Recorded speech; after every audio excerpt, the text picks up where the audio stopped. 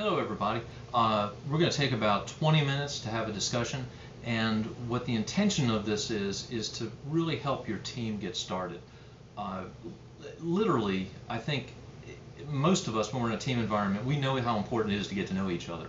It's an important aspect of working together in a team. But usually we keep those discussions pretty superficial. We talk about who we are, what we enjoy doing, what kind of parties we enjoy going to. But most of those things really are not that relevant to how we operate as a group. So our goal over this next 20 minutes is to have a very purposeful dialogue about how we want to work as a team. We're not making it real heavy. We just want to talk about what we bring to the table, what we think some of our challenges might be, what some of our strengths are. There are really three areas that I want to make sure we touch on. One is, what do each of us want to get out of this experience, so we have an idea of what our collective goal is. I also want us to think a little bit about what we want this team to be like.